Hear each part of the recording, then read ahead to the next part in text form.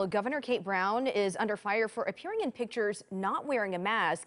It took place at a charity event over the Our weekend. KOIN 6 investigator Dan Tilkin working to get answers about why she wasn't wearing a mask. This is a story that's kind of gone national, Dan. It sure has, and people are calling her out in droves on social media for not wearing a mask because remember, she has Oregon under an indoor mask mandate, and it appears hypocritical. So unfortunately, we do not have copyright permission to show you the pictures in question of her maskless at the LGBTQ Victory Fund Gala in Washington, D.C., where the governor had top billing as a speaker and where she was inducted into the organization's Hall of Fame.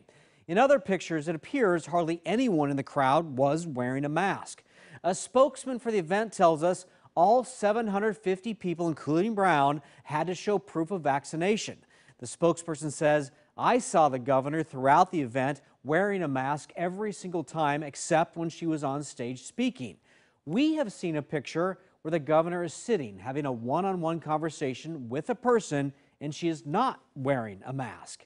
Washington, D.C. only has an indoor mask advisory, while Brown has Oregon under that indoor mask requirement.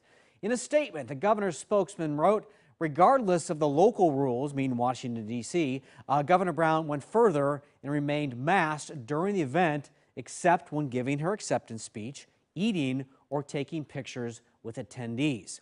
We can tell you there's also a picture of her posing with Oregon House Speaker Tina Kotek, who wants to replace Brown as governor. Kotek is not wearing a mask. Brown is wearing a mask. So there's proof on both sides. Well, back to this picture of her not wearing the mask. We can't show that for reasons why? Copyright. So people will see the pictures all over social media. People have been sending us all day. It's fine for you to retweet or re-Facebook, but if we put those on the news without permission, then we can be sued by the owner of the picture. Yes. And all the people who own those pictures have either said, no, you can't use them, or not gotten back to us. All right. Dan, thanks for the update.